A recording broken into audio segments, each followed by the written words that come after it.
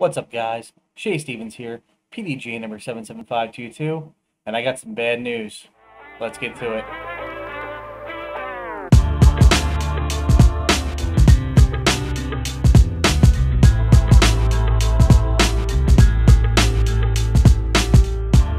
So, as I've mentioned several times already, I was able to go down to Sedgley Woods for the Scott Stokely clinic there, and guys, highly recommend it.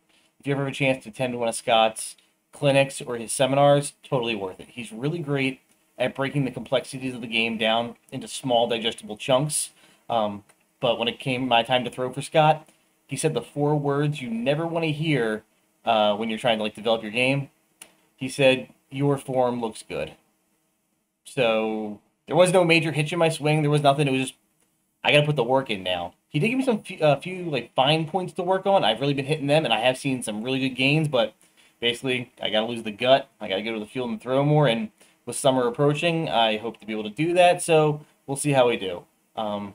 So I kind of wanted to take a little bit of time to look at my form now. I've been working on it for about a month since working with Scott to see how am I looking compared to where I've been. As you've followed me, I've had some driving woes from when I broke down my form in COVID and was trying to rebuild, but then I had to go back to work, so I was kind of in this weird half old form, half new form, and it was not a good time for me. So I do have this my form tweaked a little bit more. I am seeing results, but I kind of wanted to get in front of a camera, throw in a field, and just take a look at it, from a third party point of view, and see what's going on there, anything I need to work on, anything I'm missing. So let's get into the video. Okay, guys, starting here in the address, I'm nice and vertical. I always threw with a bit of a lean forward, into a hyzer, basically, because I thought hyzers were more powerful, just ripping through, but after watching so many people throw in an afternoon, I do subscribe to the philosophy, the vertical, tight spin is the fastest spin you'll be able to have. You usually hear the analogy of a figure skater. When they're nice and tight and, completely upright, that's the fastest spin they have, and in the slowdown, they either bend their body or throw their arms out, so trying to keep myself vertical and nice and tight. So coming through here into the X step, I am really happy with this X step. Nice, short, concise. I was pushing out towards my shoulder width on some throws, and I wasn't really feeling like I was transferring that much power. Keeping my feet nice and stacked like this, I am feeling that weight shift a lot more now, and I feel like I'm drawing power from my legs. Backhand is getting a little away from me, but I do bring it back in. So going to the peak, reach back, and toe tap. Toe taps, I reach back. I like the timing here. Getting ready to go. Drop the heel and pull. And here's a bit of my problem. I don't use my hips right away. I lead with the shoulder instead of the hips.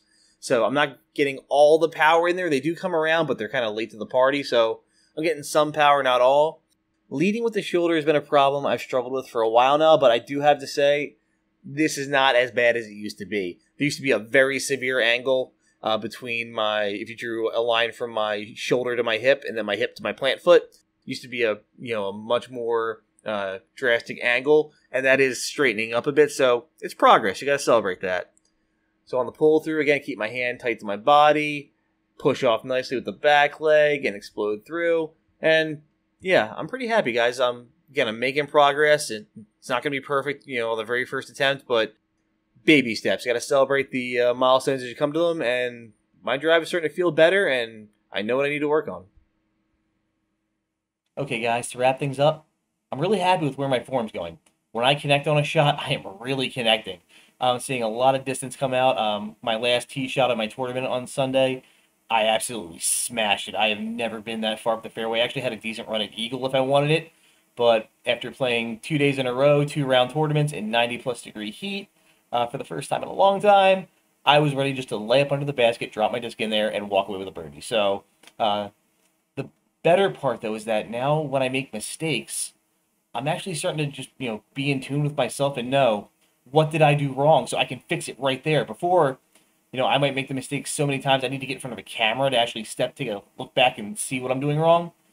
Now, just by feel and having thrown good drives, really good powerful ones, so many times, I can tell when things are off. What is off? Did I start pulling through before I dropped my heel and set the brace, or did I let my hand go in front of the disc instead of stay on the outside? Things like that, and it's really comforting to know, what the mistake was and fix it, and not have that hanging over your head for the rest of the tournament, or heck, even the next hole, going, man, I really, early release that last tee shot, I should, either compensate or I got to figure out what I did wrong. Now I know what I did wrong and can fix it right away, and that's really nice.